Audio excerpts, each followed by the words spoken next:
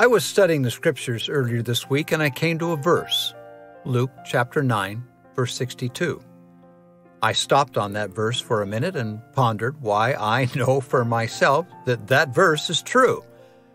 Now, I'm not telling you what verse that is because I want you to catch up with me in a moment. Just reflecting back now. I started working for wages in the summer haying crew when I was about 6 or 7 years of age, driving a Ford Ferguson tractor. And that work continued all the way forward into the time I was 18 and even beyond.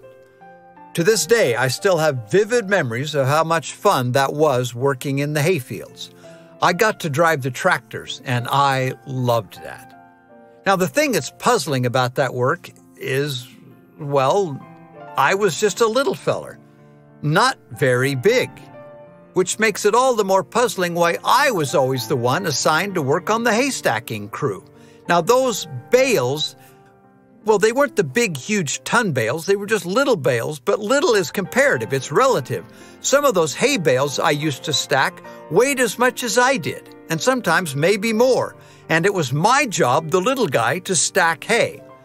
I'm telling you, over the years, I got pretty good at making a haystack that wouldn't fall down in the wintertime. And at one point, I even hired out as a contractor to stack hay for the local ranchers. Now, the thing that was puzzling to me then and now is the bosses would never let me do any of the easier stuff, like run the mowers or run the baler.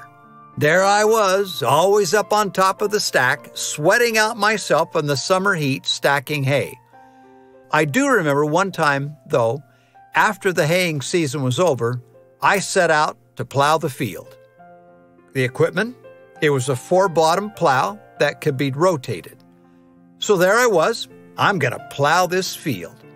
I climbed up on the tractor, I dropped the plow, and down through the field I went. Now, I was so fascinated watching that plow work its magic in the soil that I failed to notice 2 very important things going all wrong.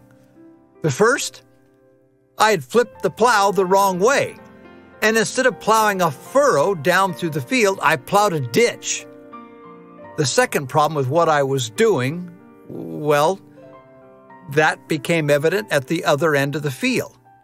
I had been so fascinated watching the plow work that I'd gone all the way down to the end of the field, looking back over my shoulder, watching that plow work.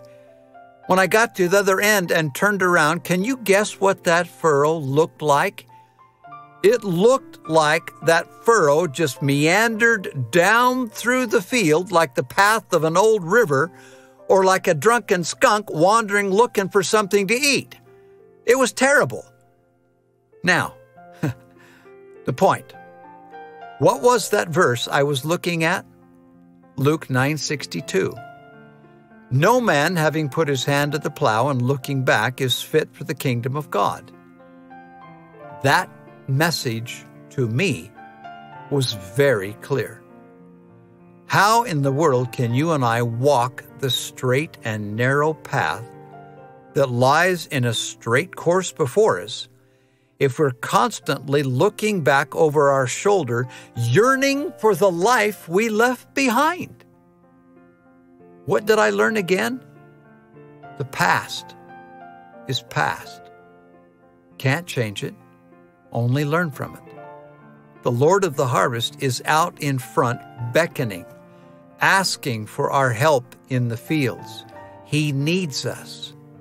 You know, of all the ranchers I ever worked for over my career, I want to go forward working for the Lord in the harvest all the rest of my days.